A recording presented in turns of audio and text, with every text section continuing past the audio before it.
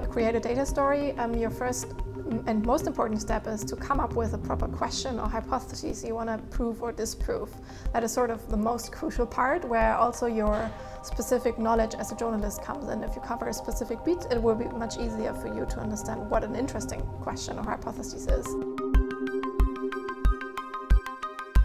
The next step is there data to answer that question?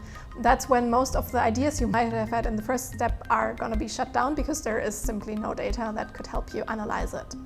But if you're lucky and you have a good question and you find the data, then you can sort of move on to the next part, which is prepare the data to be analyzed.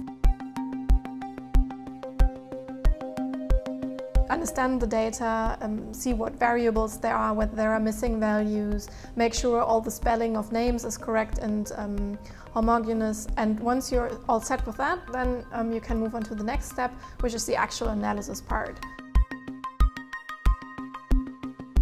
When we as a team work on data stories, we usually come up with, like, let's say 8 to 20 questions we want to ask to our data set, and we actually really document the question, and then we do the coding to answer that question.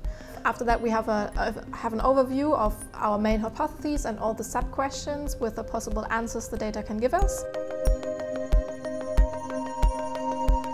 And then that's the point where we meet with a reporter and sit down, talk through what we found and see what is most interesting from their perspective to go into an article, to talk to experts about, or to politicians, and to then turn the whole thing into an entire story that maybe features some graphics along with it.